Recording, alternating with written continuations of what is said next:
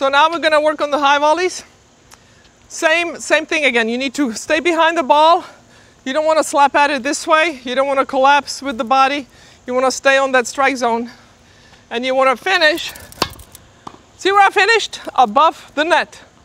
I'm not collapsing down here. Do one more high one.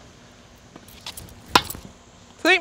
That ball cannot go in the net. It's not possible. So keep it on the level. High level, high volley, low, medium. On the level here, low one. Here, racket face up. So now you can get it over the net.